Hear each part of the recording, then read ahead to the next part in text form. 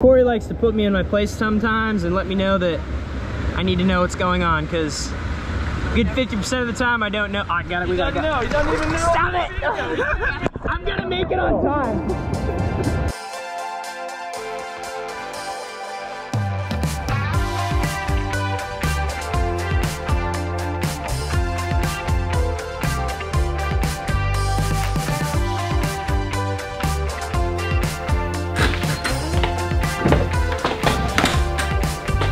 Good morning, everybody. It is very early right now. It's currently 4:46 a.m., which means it's time for us to go to the pool.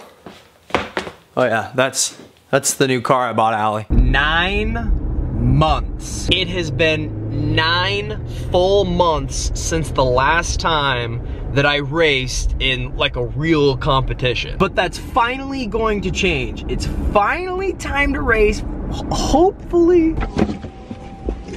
In just a few days, USA Swimming is having their US Open, which is crazy to think about because the last meet that I swam at was a pro series in March, and then the meet before that was US Open a year ago. At the wall, Cody Miller with a new meet record, 2:09.67.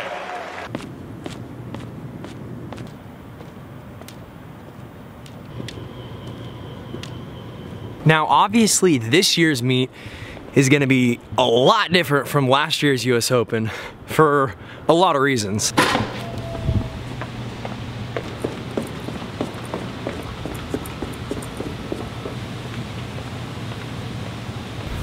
I'm definitely like the first person here. As usual, because of COVID, USA Swimming still can't have like regular competitions. So this year, instead of one US Open with like 1,000 swimmers or however many people compete at that meet, they're having like 10 different locations with only like 100 swimmers. Now, lucky for me, of all the locations that they're having these little mini meets in, there's gonna be one close to me. There's meets all over the country. There's one in California. There's meets on the East Coast. And lucky for me,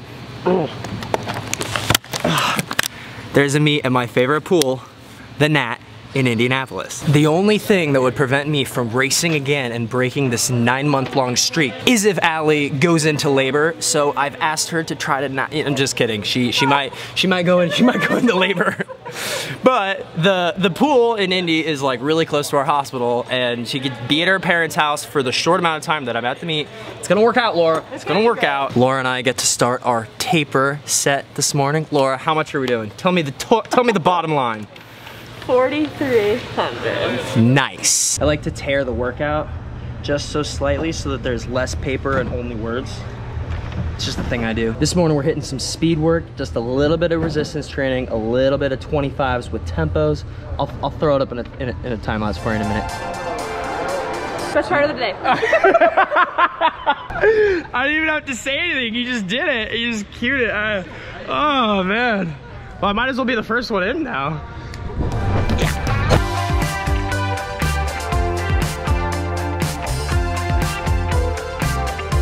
Just to be clear, I did not prompt Laura to say anything. I was just gonna put the GoPro in her face and say, "It's go time, Laura." And then she just, that was funny.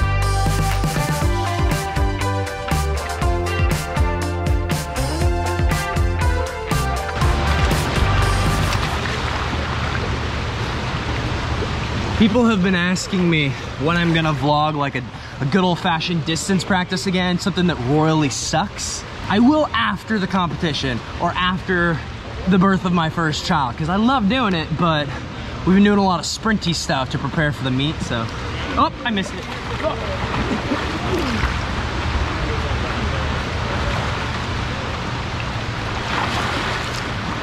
One day soon, I'll throw down in the D group with Marwan. I keep missing you every time.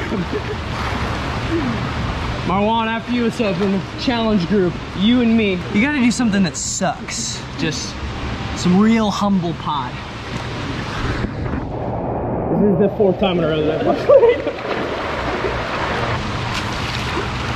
I left late on all 4 of those 50s. It's all good. It's very difficult to vlog swim practices. I don't care what people say.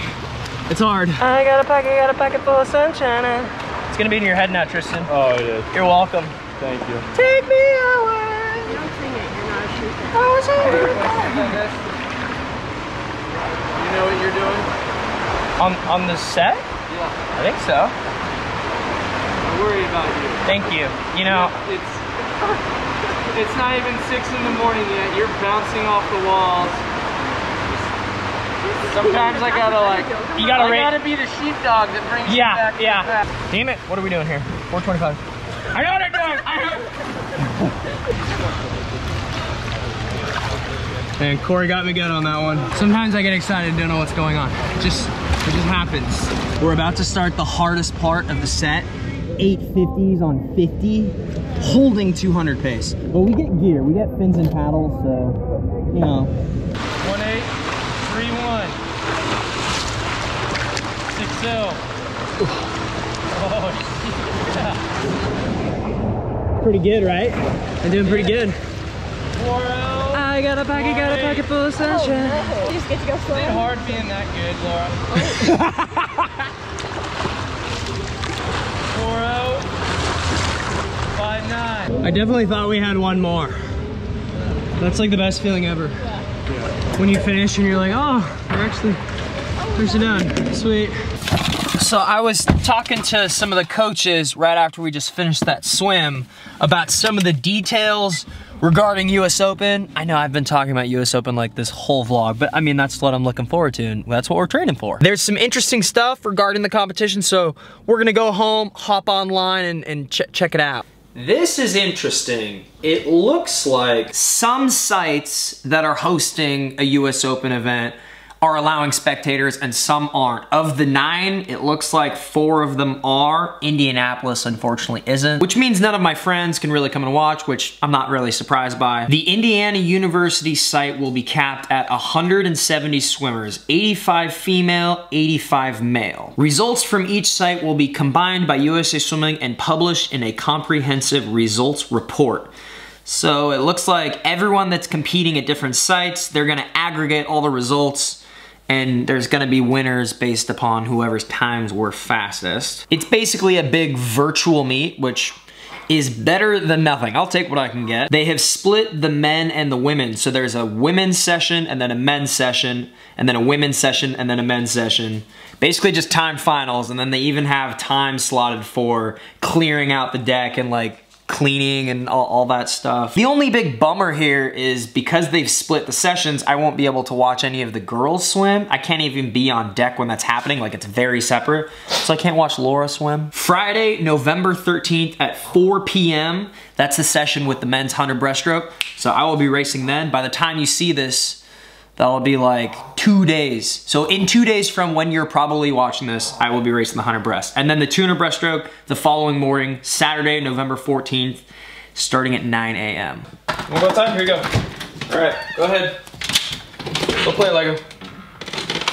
Fingers crossed that the baby doesn't decide to come on that Friday or Saturday or even the Thursday before. Maybe earlier in the week or after would be great, but who knows? By the time I edit, upload, and get this video ready, the baby might already be here and I might not be racing, but we will see. Now I've got a couple things to do. Number 1, I'm gonna watch the new episode of The Mandalorian, which I'm very excited about. Number 2, there's a new ISL match starting in about 2 hours, so we're gonna watch that. But before that, let's talk about today's sponsor. You wanna learn about a VPN, puppy? You don't need the internet. You don't even use the internet. Today's video is sponsored by ExpressVPN. I've been using ExpressVPN for years and years now, and I use a VPN for 2 main reasons. Reason number 1 is security, and reason number 2 is being able to access things on Netflix that aren't always available in my area. On the topic of security, if you live in the United States, it doesn't matter who your internet service provider is, whether it's Verizon or Comcast or whatever.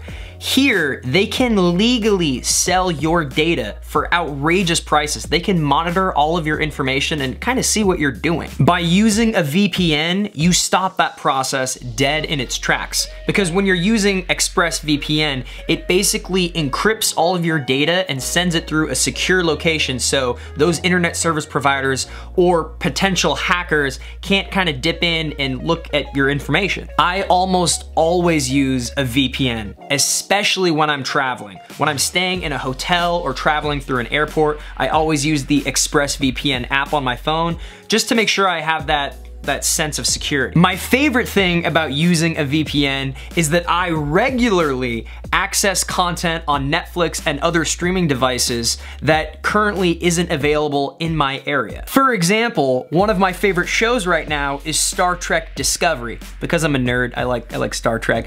Anyway, it's not currently available on Netflix here in America, but it is on Netflix in the UK. So all I have to do is set my VPN to another location overseas in the UK, and boom, with just the touch of a button, I'm able to access that show. Allie and I recently wanted to watch Shazam, which is a goofy superhero movie, but that movie isn't available on Netflix here in America. So I searched online where in the world that movie was available on Netflix, and then boom, Australia. I set ExpressVPN to my location in Australia, and then just like that, we were able to watch that movie. If you guys are interested, find out how you can get 3 months free by clicking the link in the description below, expressvpn.com/Cody. Follow me on social media at SwimMiller on Twitter and at CodyMiller on Instagram.